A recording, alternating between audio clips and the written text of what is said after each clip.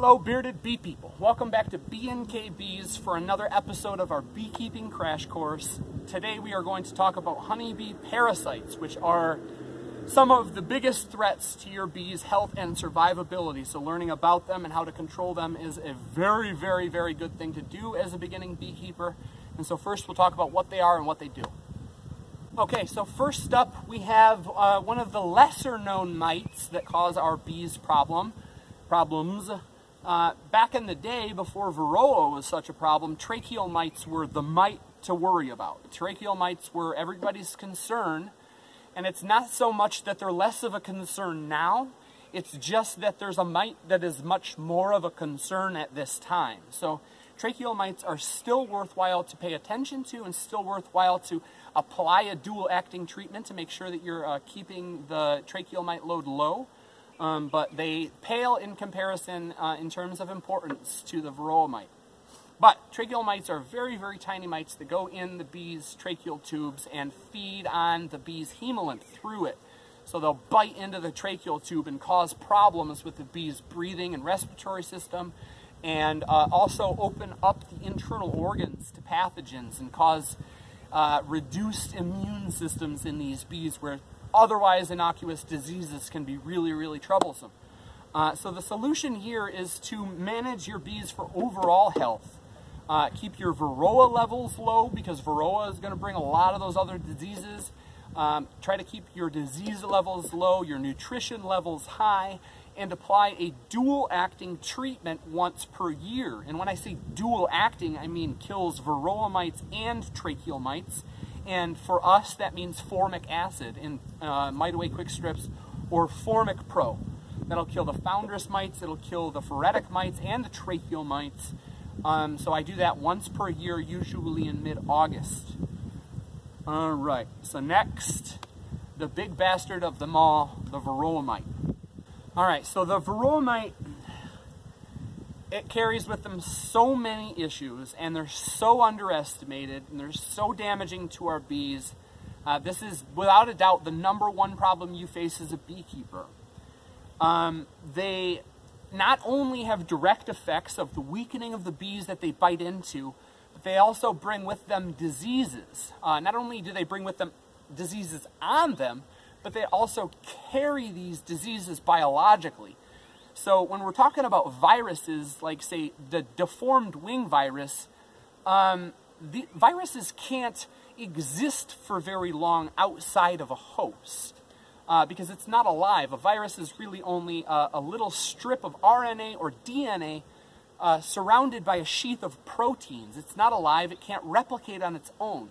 So that is not a big thing in and of itself, but when we take the varroa mite into consideration and the fact that they can host these viruses like deformed wing virus, what that causes is more opportunity for these viral packets to duplicate, and also more opportunity for that virus to mutate.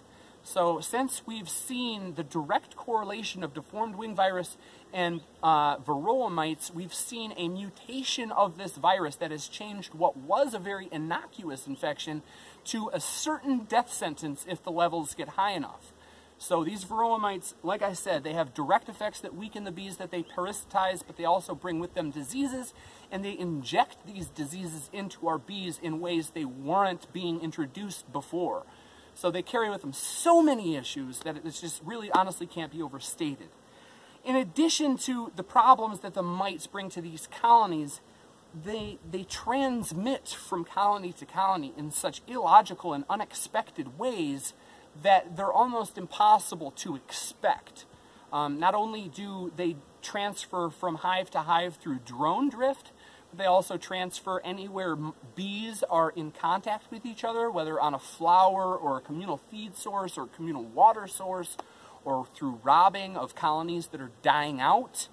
So there's tons of different methods that your hive can acquire mites, and with that acquire disease, and they have absolutely illogical ways of going about it. Like I said, robbing can cause your colony, what was, 1.5% mite load, to go up to 9 or 10% very, very quickly, only because they robbed out a colony that was dying out from some type of disease or mite problem.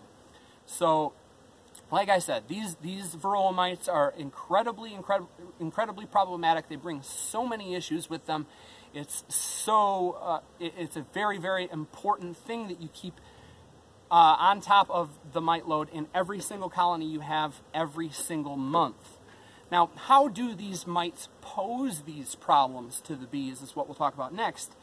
And so essentially, an adult mite that is walking around outside of a brood cell, we call a phoretic mite.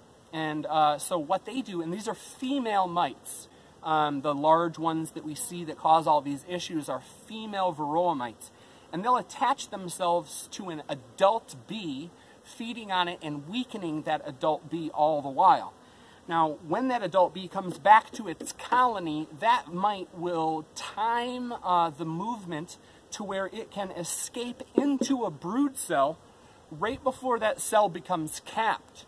And then when that cell does get capped, that mite inside that brood cell will start to feed on the larva that is in it. After feeding on the larva, it will start to lay eggs every few hours. The first egg will be a male mite, and the rest of them will be female mites. And so, like I said, you know, the population can get out of hand very, very quickly. And as you can see, one mite enters one cell, and 3 or more mites may exit. So the population can grow exponentially, and the problem can become a serious issue just like that.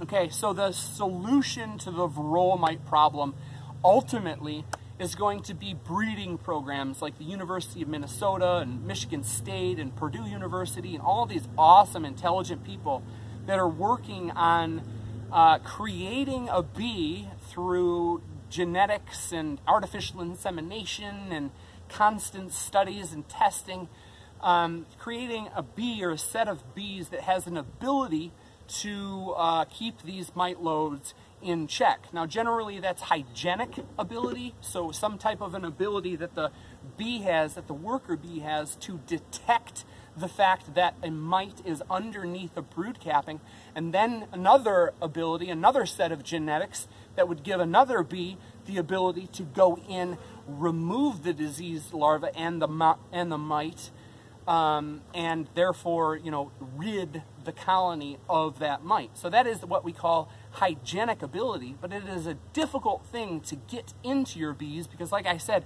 they come from 2 different genetic pieces of information. So it's not like you can have one colony that just happens to have this crazy genetic capability of detecting mites underneath the cappings and then going in to remove them. It has to be sort of created through an intelligent and thoughtful breeding program. And those types of things are going to be what take us out of this mite crisis, definitely. I mean, obviously, I'm a queen breeder as well. I'm not on the level of the University of Minnesota, but we definitely select our bees and our queens for mite resistance, disease resistance, and overall survivability. And you guys should do the same in every split you make or every queen you make. But generally, it'll be all of us working together to select for these abilities along with these incredibly intelligent scientists that is eventually going to bring us out of this varroa issue. Now, for the time being, the vast majority of these bees that we work with don't have the ability to keep these mites or these diseases in check, so they need our help. I mean, it should be looked at like a disease or like a cancer. I mean, in the same way, if it was to affect your dog or your horse or your cow, they need our help.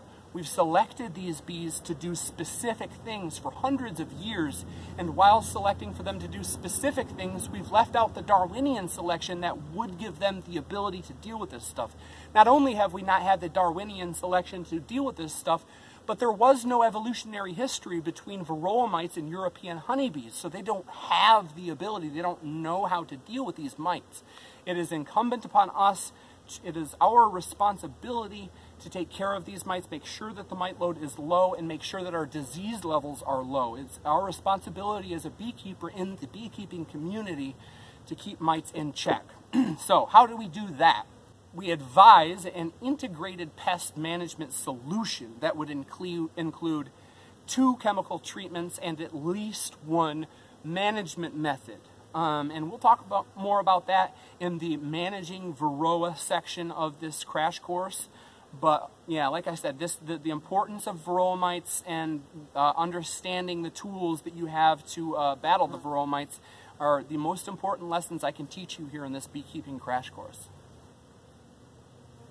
Okay, so next up are honeybee diseases, and then after that we'll be talking about varroa management. I know this is not the most fun topic, but these topics, if taken seriously by you beginning beekeepers, will get you into success beekeeping, get you into honey and overwintered colonies and just tons of success and happiness beekeeping much quicker than if you don't take these things seriously. So please take them seriously. I hope you are, and I hope you're digging it, and I hope you get out there and have some fun with your bees. And thank you very much for watching. See ya.